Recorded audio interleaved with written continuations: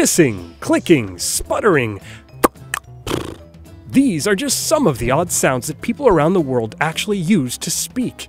Come hear these unusual phonemes, try them out yourself, and find out which one of them is something you say every day in English. Weird sounds in world languages. Not my normal fare, but I'm feeling something light before we get into more linguistic tales. Let's go. A row of languages all lined up in Africa have a sound written GB. So when you run across this name of a dance from the Côte d'Ivoire, you might be tempted to go French on it and call it gbe. But notice that tie on the top, it's one single sound. To make it, bring your tongue up to the soft palate and make a g. But also close and release your lips during that g for a combo gb sound. Ba, be. There's a voiceless form too, be.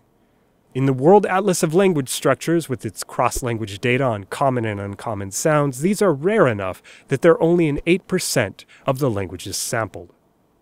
Can you putter your lips like if you're cold? Brrr. That's a bilabial trill, phonetically speaking.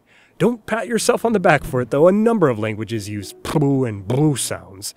But in the far reaches of Brazil, deep in the Amazon, live the Pirahã, a people whose language has stirred up some linguistic controversy. One of its unusual features is a bilabial trilled affricate.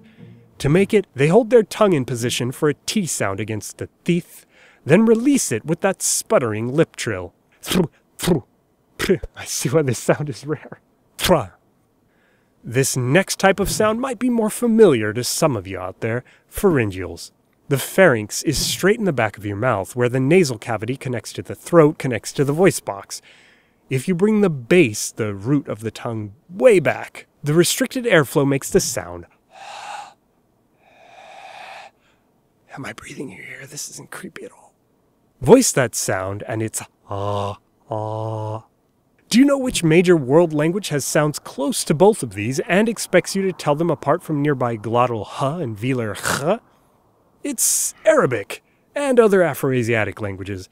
In all, pharyngeals can be found in only 4% of the languages in that world sample. A Spanish island in the Canaries off the coast of Africa, La Gomera, makes some intriguing noises. Unlike the previous examples, their oddity isn't a sound, it's actually a whole way of speaking using whistles. It's called el silbo, the whistle, by locals who use high or low frequency, combined with either flows or breaks to communicate both vowels and consonants.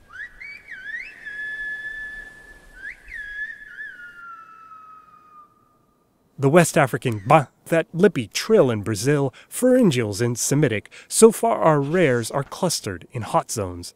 But this next rarity is found all around the planet. Prepare your tongue for dental fricatives. You won't really need much practice though, because English has them. Putting the tongue up against the teeth and pushing a stream of airflow around it this way is only done in somewhat over 7% of that world language sample. Alright, English. You know how French is infamous for its nasal sounds? French got them when a nosy sound spread one vowel over. That happens, but nasal spreading doesn't have to stop there. Spread away through vowels, through consonants, until whole stretches of sounds become downright infected with the nasal. Like in the Epena language of Colombia, where siaso comes out as siason. Lots of odd consonants so far, but I found some fun vowels along a river in Oaxaca, Mexico, in a town where they speak a Mazatec language. For every one normal vowel you give them, they have 3 for you. Normal A, which linguists call modal voice, but also breathy voice, ah, and creaky voice, ah. They even do this with nasals, ah, ah, ah. Add to this that they also have tones, all these consonants you've never tried to tell apart, and even their own whistle speech, and you've got yourself a mouthful. One last one before we go. Time for the oddest speech sounds out there. Making their home in the southwest of Africa are the Khoisan languages.